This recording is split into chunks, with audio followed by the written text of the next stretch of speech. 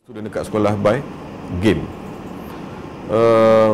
Of course, the method of delivery dekat sekolah we cannot change very much because of the syllabus and the requirement by the kementerian. But kita engage the student by game actually.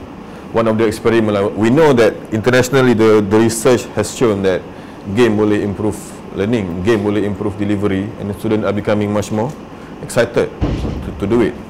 So kita create this kind of game, we put them into group and they are very excited to come to school because kita punya program akan buat hari tu. Dia nak bangun awal, dia kejut mak ayah dia nak pergi sekolah sebab nak main. Budak-budak suka main kot, budak sekolah kan, budak-budak sekolah rendah. So kalau kita ambil budak sekolah rendah, kita nak bagi all this kind of theory, new concept of abstract mathematics, tambah tolak darab bahagi pun dia dah pening sebenarnya. Dia didn't get the concept. Cikgu dah try macam-macam, cuba ni, benda dalam kita punya syllabus KSSR apa semua. There are methods of macam mana cikgu nak deliver the knowledge. Okay, kena tunjuk gambar A, kena tunjuk gambar B, tunjuk gambar C. Benda tu dah di-outline oleh kementerian. But more or less still abstract to the student, especially budak-budak yang rendah ni, 1, 2, 3 ni. Konsep of tambah pun dia tak dapat. How do we explain to them? How do we explain ni tolak ni jadi sikit? They cannot get it. Alright? But with the use of this kind of thing, they can make sense. When you speak about duit, when you speak about barang, when you speak about, you know, this kind of thing, they can understand. Alright? So bila kita bagi dia game, eventually dia main together with their friends. It's fun because it's a game. Alright? Dengan kawan, they compete. The spirit of competition datang. Alright? Dia nak menang, dia nak always better. So they work harder. Okay? One of the thing yang kita impose bila kita main game adalah kita tanya soalan. Benda-benda yang dia dah pernah belajar dalam kelas, cikgu pernah ajar. Alright? Kita bagi dia soalan before main game, dia try jawab dengan boringnya, dengan tak tahunya, dengan berfikirnya, dengan apanya kan. Sampai tak dia nak jawab apa semua. Waktu main game, sebab dia nak menang, sebab dia nak compete dengan kawan dia, oh my god, you nampak dia punya effort tu jawab tu sangat-sangat dahsyat. And dia boleh tanya around, dia tanya cikgu, dia tanya kawan dia yang grup lain macam mana cara. Sebab apa? Aku nak menang kan, kawan aku sana dah makan dah tinggi, aku punya rendah lagi. So they make sense of a lot of thing bila dia main. They make sense of numbers, they make sense of knowledge, they make sense of figures, everything. So the spirit yang datang masa dia main tu eventually, they drive out the learning punya intention. Daripada kita duduk dalam jawab 4 tambah 2, 6. 6 lah jawapan dia. Memang 4 tambah 2, 6. Itu macam tu. Dia okay. But eventually when you put RM4 tambah RM6, you dapat ni. So it's different eventually. And benda tu pun masih lagi abstract unless you really see the real spirit of the learning. Why I need to learn 4 tambah 2, 6? This is why. Okay? The theory of mathematics tambah tolak darab bahagi yang you belajar, ni guna dia. So they make sense of it. Alright? Taklah balik rumah cikgu ajar 4 tambah 2, 6. Kenapa 6? 6 tu apa? They still ask that kind of question bila balik pun. You boleh perasan anak sendiri kan. So to make sense of thing yang paling penting. Sama juga dengan kita punya student, because we are teaching them undergrad yang mostly 80% theories, 20% yang hands on or even practical. So theories tak datang dengan begitu mudah. Orang kata you have to have a higher level of thinking, and of course cara kita deliver the knowledge boleh tolong ataupun boleh habiskan dia orang eventually.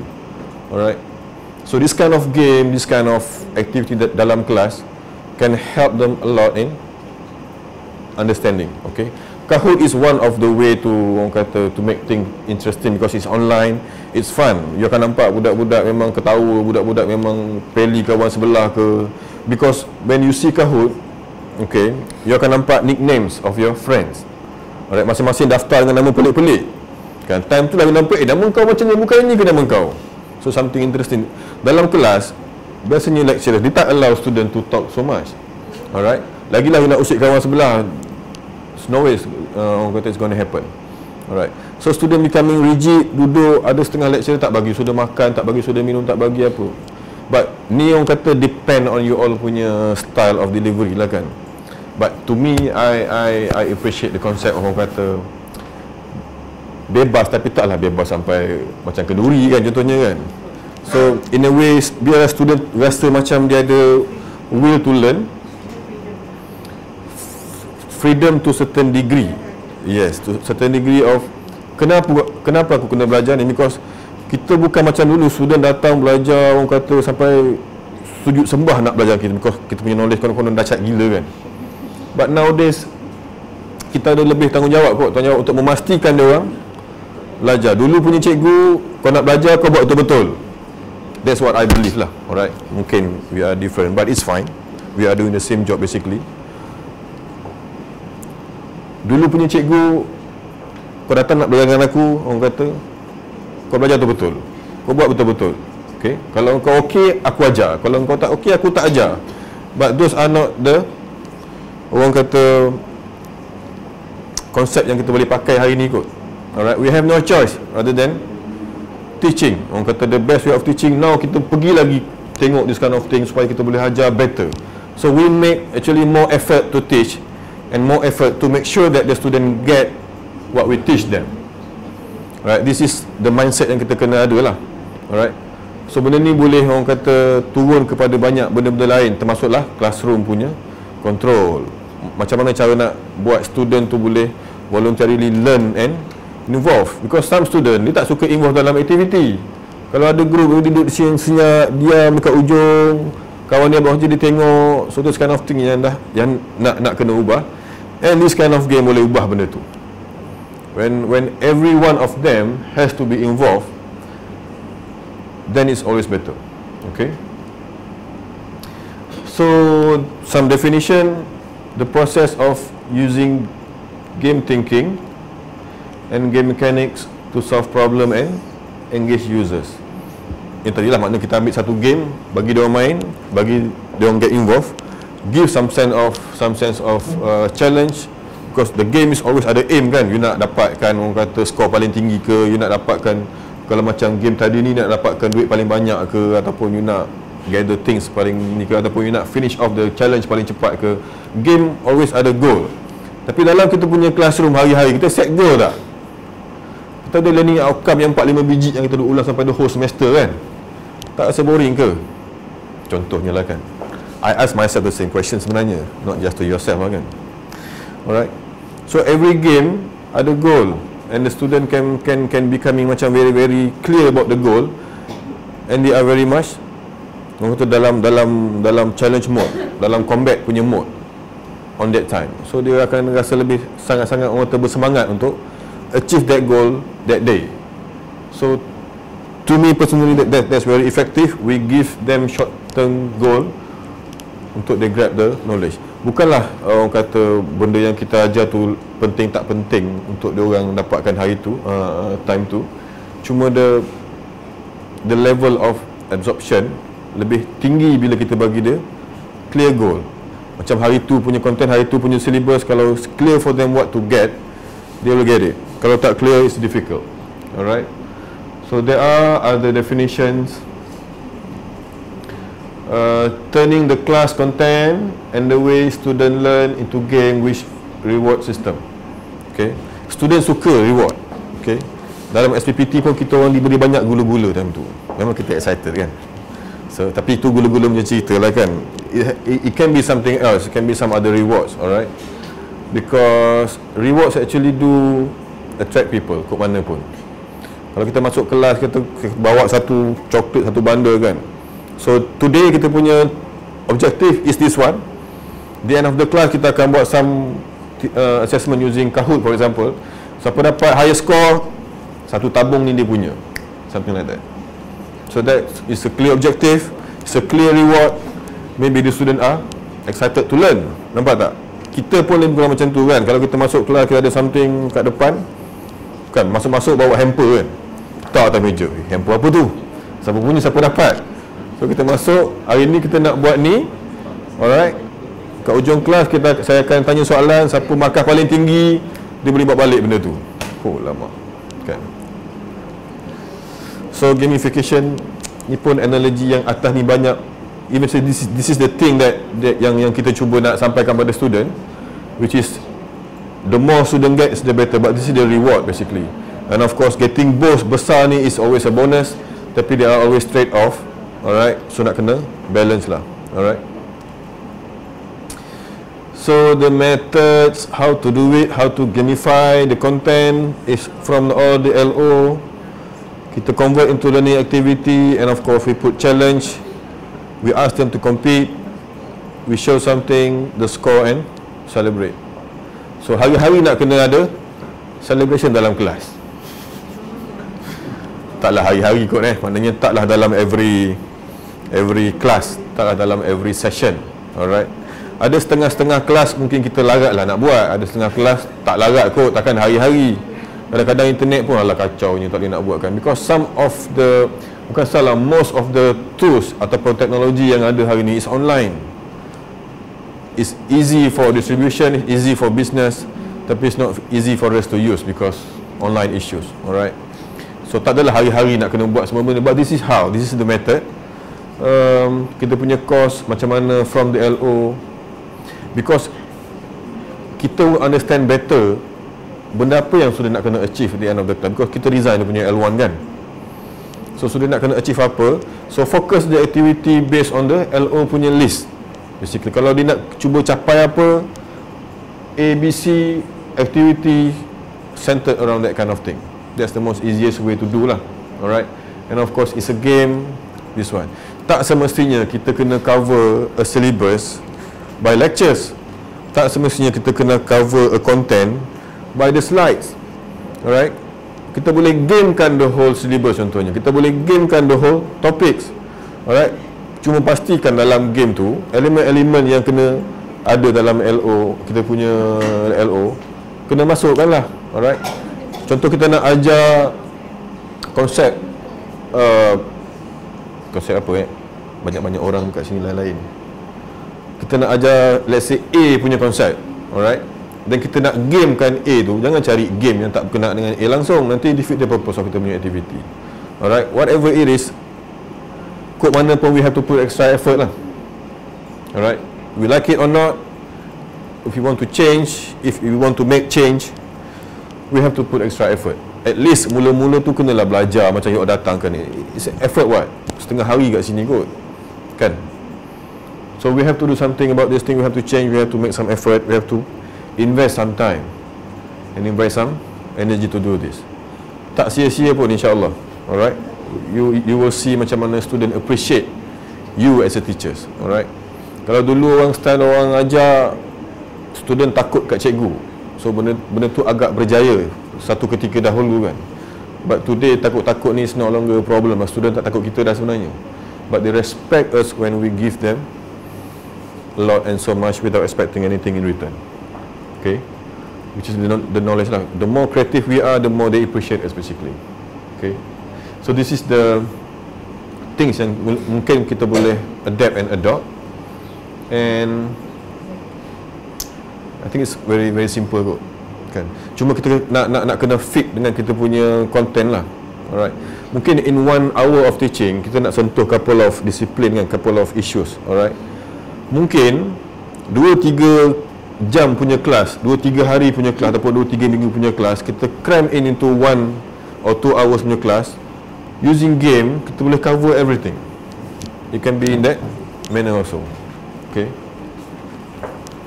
So kalau dulu kita ada A, B, C to grade them, which is very yang kata classic and traditional punya style. Now we might be using level, points. Okay, bagi dia bash. Inilah yang kerja-kerja extra ni. Sehari sebelum tu nak pergi kedai cari barang apa nak bagi besok ni kan. Something like that. But basically benda ni boleh bagi effect kot. Real experience tu. Yes, real experience. Tapi classroom yang macam ni pada saya lebih engaging, lebih student lebih appreciate kot daripada kita duduk dan mobil kat depan kan.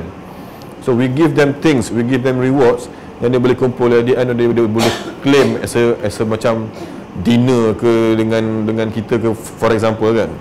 So ada banyak cara yang kita boleh buat lah, okay, to make things much more interesting. Of course this thing perlukan more creativity and efforts. So to compete is good, healthy punya competition lah, bukan nak suruh negative thing, but on the positive side. Alright, we give them marks, we give them score, kita show them good example. And of course, sebelum dia orang buat, kita kena buat dululah. Okay, sepatutnya macam mana, dan baru kita minta feedback. Okay, we have to be the role model to them. This is standard, this is biasa. Of course, almost every time kita yang buat dulu, baru dia orang buat kan. So benda yang biasa. Cuma this time around, it's no longer dengan whiteboard and marker, has to be in the form of materials. Okay, students see material more than the things dekat whiteboard. Okay, and of course the score, ada level, ada reward, ada points, ada rank, status, ada polling, ada survey, and all the other things. Alright, so this thing is a bit different daripada kita punya style of teaching biasa lah.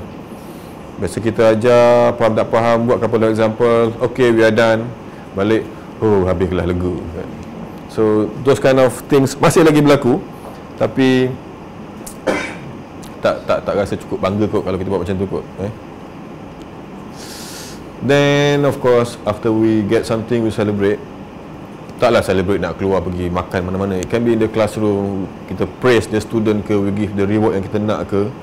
Okay, so that the session hari tu dalam kelas is engaging, is exciting, is fun and memorable. Sometimes benda-benda macam ni yang bagi orang kata hooks to the knowledge yang kita dah deliver. Okay, kita always understand that orang kata bau boleh recall memory kan, betul tak? Kan, smell can recall memory, betul? Sometimes kita bau something, datang memory time kita bau tu. Alright, those are the memory peggings they call it. Okay, so pegging tak semestinya datang dalam bentuk bau saja. It can be dalam bentuk lain. It can be the fun yang dia boleh memorable punya stories. Alright, it can be some other events that day yang kita buat yang dia boleh ingat. From there dia boleh recall the knowledge. Okay, so there are tips to gamify. Okay, ini untuk orang kata pemudah cara lah. Kalau kita berminat nak buat, okay, kita boleh mudahkan dia. First one, bagi dia level beside of. Okay, ni dapat A, B, C. It's boring. It's an old term. It's boring. Does not spike spark the brain. Okay, kita punya concept of learning, kita punya kepala otak ni, benda baru kita akan pay more attention. Benda lama kita tak pay attention. Tak percayalah, terimalah. Benda baru kita akan wah kan, kita rasa excited because this is how kita punya learning concept berlaku. We learn almost every second, every microsecond, every millisecond. Proses tu always berlaku. Dan benda-benda yang otak kita tak biasa, dia akan give more attention. Itu otak, nature of kita punya brain of learning. Alright, benda-benda yang baru otak kita akan cuba belajar. This is the greatest part of Allah punya creation lah. Okay, so we have to keep ourselves updated with new things. We have to give them new things so that we can improve the learning by these new things. Alright, and of course award with badges. So kat rumah nak kena ada satu kotak badge lah, hari-hari nak kena bagi kan. Okay, so masukkan educational video games ke, any media yang you can get from the internet. Alright, put some competition inside. Implement class-wide reward system. Homework pun boleh digamifikan, and of course social media tools.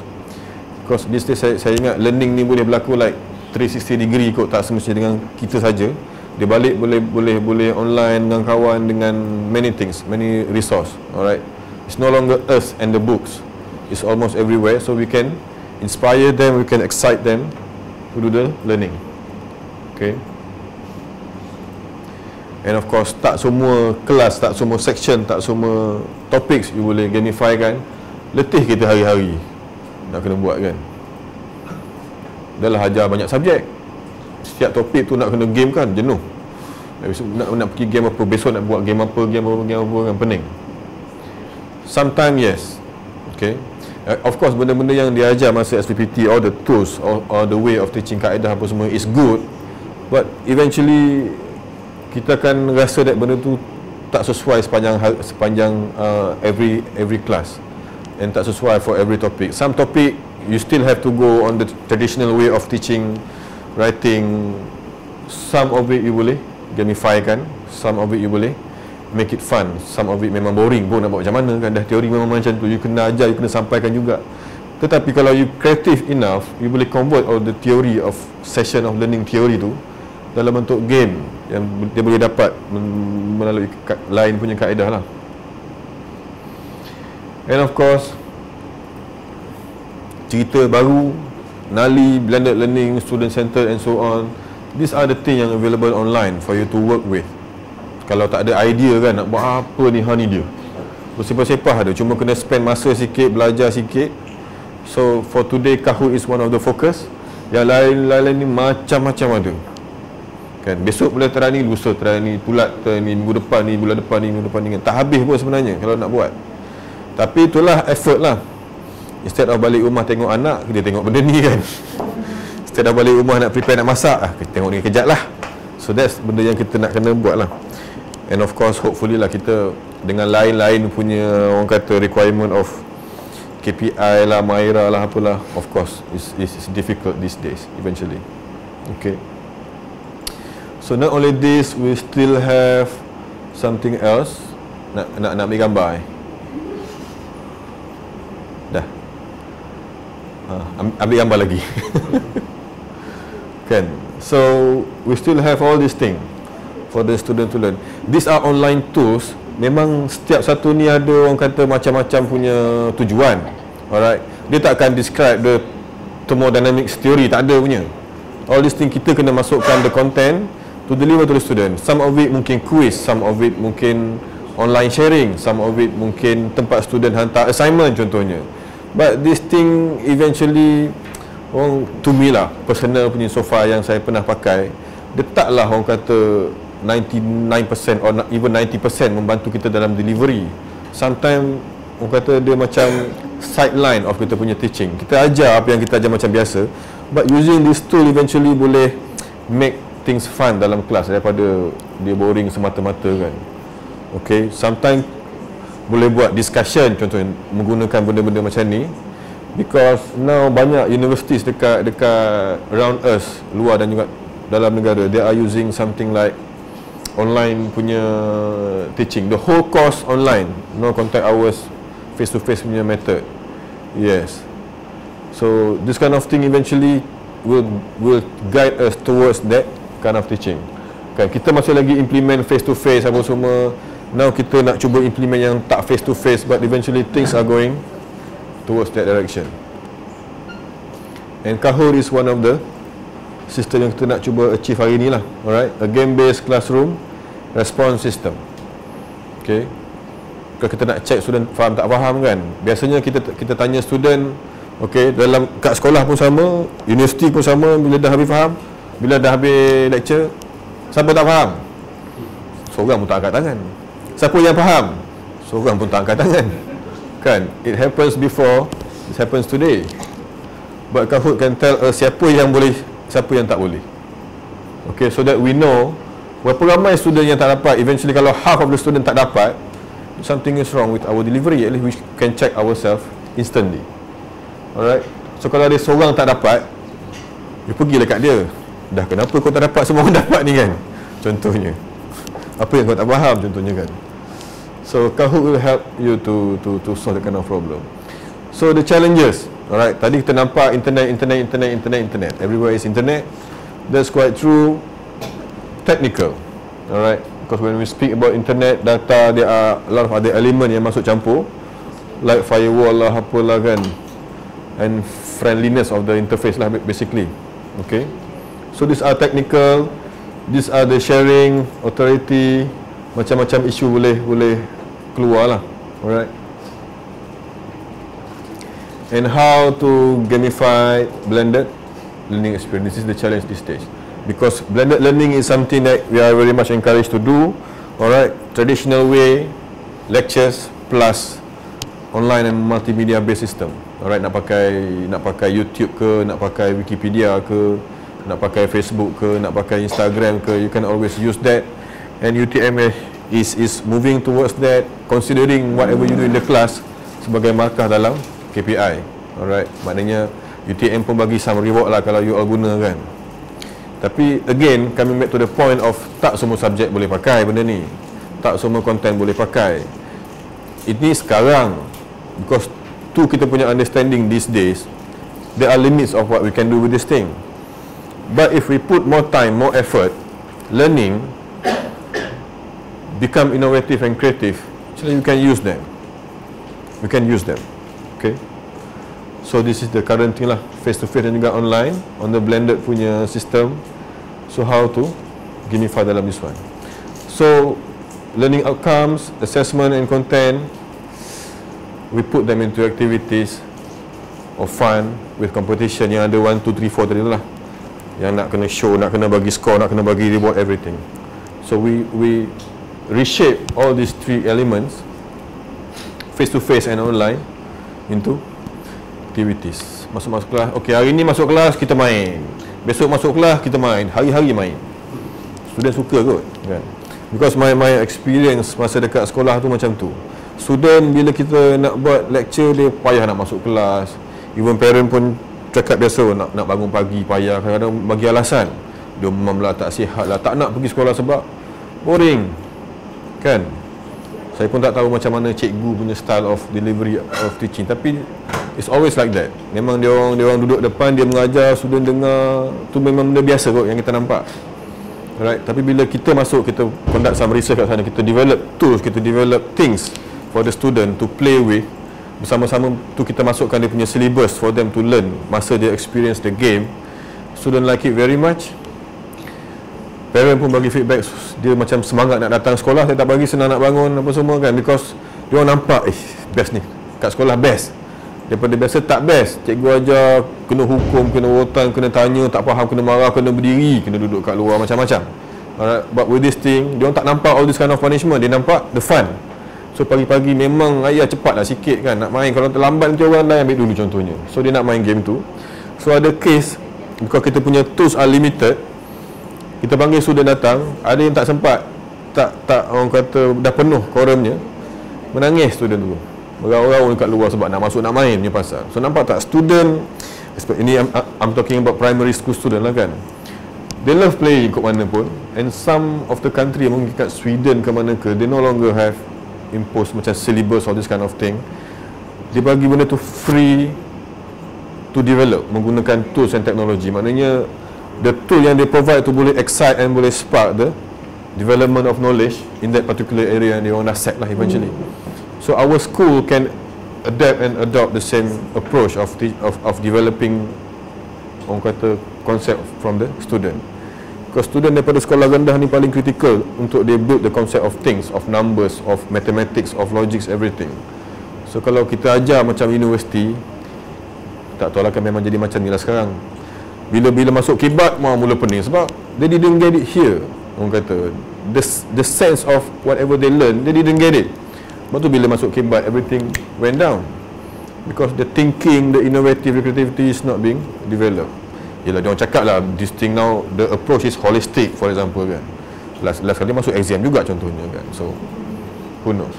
Right, so I think that's all kot Oh, nasib baik. Dah, thank you. So this is more or less the slide daripada kita punya Syed Ali Al-Sagaf. Alright, so my job is just to repeat the thing to you, so with some insight of my very little experience. So I hope my sharing tak orang kata hurt anybody. This is very very true of me lah, maksudnya apa yang saya nak cerita, nak sampaikan, because I have some small experience engaging the student and all that.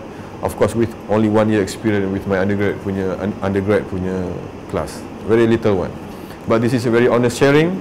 I hope all of us can gain something from there. Alright, so terima kasih. Assalamualaikum thank you for your attention.